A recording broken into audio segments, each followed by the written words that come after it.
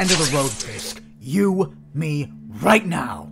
As far as ambiance is concerned, it's not quite what I would have chosen for the grand finale of our long association. Something perhaps a bit more regal, or even a touch gladiatorial. But as arenas go, at least this one certainly comes with a very appreciative audience. Wouldn't you say, Mr. Parker?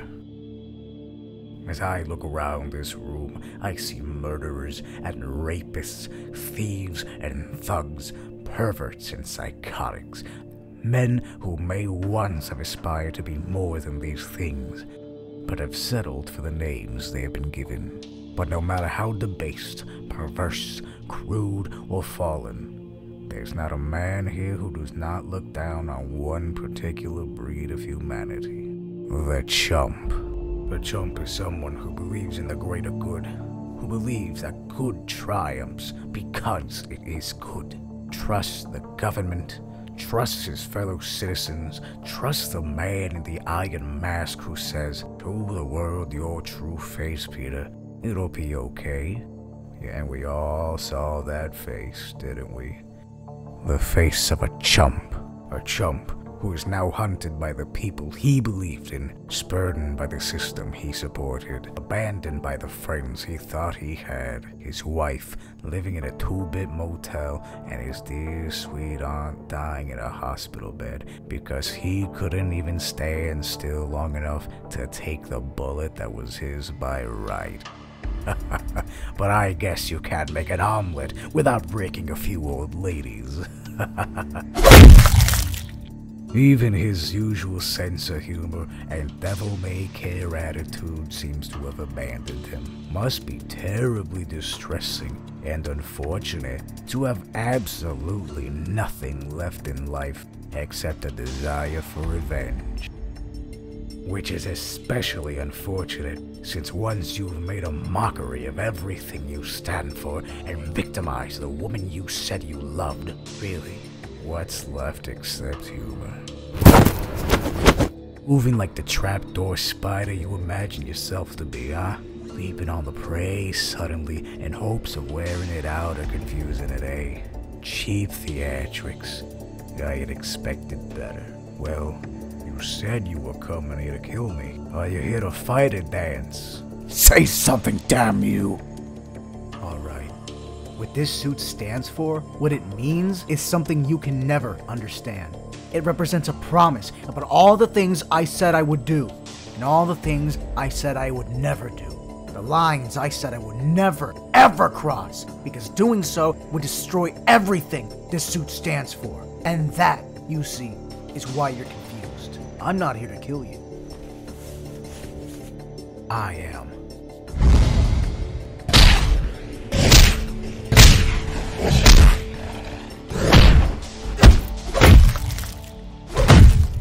You forgot something, Fisk. Something you should have remembered before you decided to put a bullet through someone too old and frail to get out of the way. And it's this. For all your money, for all your cruelty, for all your big talk, you don't have any real power. You can't fly, can't stick to walls, can't turn into living flame or stretch out across a 20-foot room. At the end of the day, you're just a fat man with an attitude. A balloon just waiting for someone to stick a needle in. And me, I'm the needle. Kill you. I swear to God, I'll kill. Get up, Fisk! I said, get up! Go to hell. I'll get up when I can't.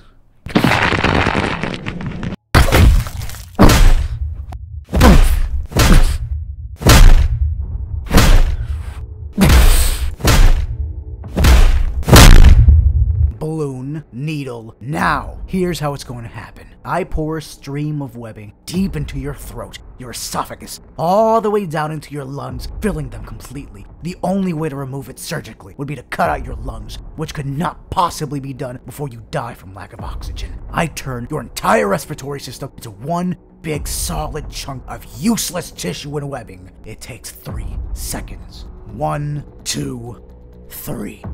What? going to kill me. Get it over with.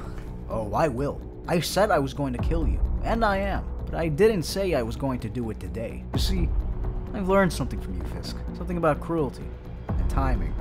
I've done something far worse than kill you, Fisk. I've beaten you. And every man in this room saw me beat you. And they will tell their pals, and those guys will tell their pals, and on and on. And soon the whole city, the whole country will know what you already know. That you've been beaten in public, one-on-one. And as for a man as prideful as you, who needs for everyone to believe he can't be beaten, that's the worst pain you can ever feel. I want you to live with that knowledge, because I know it will tear you apart deep inside every waking moment of every day. I want you to live in that kind of personal hell. I want you to burn, Fisk, for a while at least. And then, you see, I've always tried to avoid killing anyone, and partly because I was always afraid how it would affect my family. But if my aunt is dead, well, that takes care of one reason. And the other, well, I can make an exception. The moment my aunt dies, I'm coming back for you. And we're going to finish where we started. And as of right now, you know that there is nothing you can do to stop me. I will come to you, and I will count. 1, 2, 3. And then you'll be dead.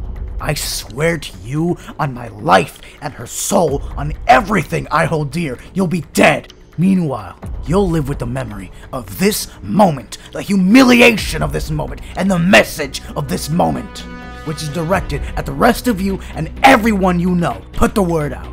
If anyone comes near me or my family again, if anyone even touches them, or anyone else who matters to me, you will experience firsthand what happened here today. You touch them, you die painfully, slowly, definitively.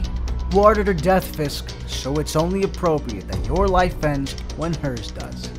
So if I were you, I'd start praying right about now to try to convince God to give her every possible second of life. To tell you the truth, in your position, I wouldn't count too much on God if I were you. See you around, Mr. Fisk. Count on it.